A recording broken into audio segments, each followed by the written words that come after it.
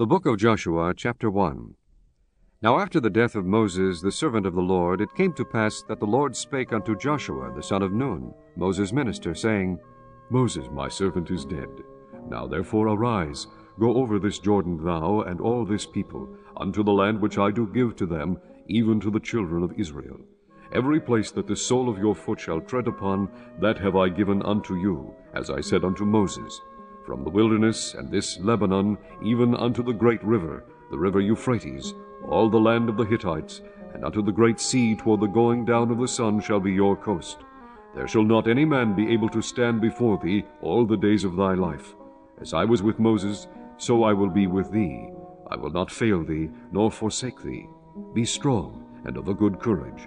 For unto this people shalt thou divide for an inheritance the land, which I swear unto their fathers to give them. Only be thou strong and very courageous, that thou mayest observe to do according to all the law, which Moses my servant commanded thee. Turn not from it to the right hand, or to the left, that thou mayest prosper whithersoever thou goest. This book of the law shall not depart out of thy mouth, but thou shalt meditate therein day and night, that thou mayest observe to do according to all that is written therein. For then thou shalt make thy way prosperous, and then thou shalt have good success. Have not I commanded thee? Be strong and of a good courage. Be not afraid, neither be thou dismayed, for the Lord thy God is with thee whithersoever thou goest.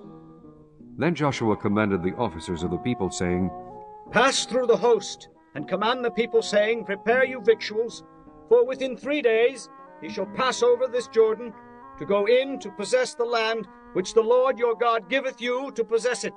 And to the Reubenites, and to the Gadites, and to half the tribe of Manasseh spake Joshua, saying, Remember the word which Moses, the servant of the Lord, commanded you, saying, The Lord your God hath given you rest, and hath given you this land.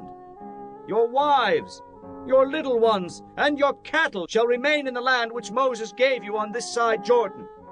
But ye shall pass before your brethren armed, all the mighty men of valor, and help them, until the Lord have given your brethren rest, as he hath given you, and they also have possessed the land which the Lord your God giveth them. Then ye shall return unto the land of your possession, and enjoy it, which Moses the Lord's servant gave you on this side Jordan toward the sun rising. And they answered Joshua, saying, All that thou commandest us we will do, and whithersoever thou sendest us we will go. According as we hearkened unto Moses in all things, so will we hearken unto thee. Only the Lord thy God be with thee as he was with Moses. Whosoever he be that doth rebel against thy commandment, and will not hearken unto thy words in all that thou commandest him, he shall be put to death. Only be strong and of a good courage.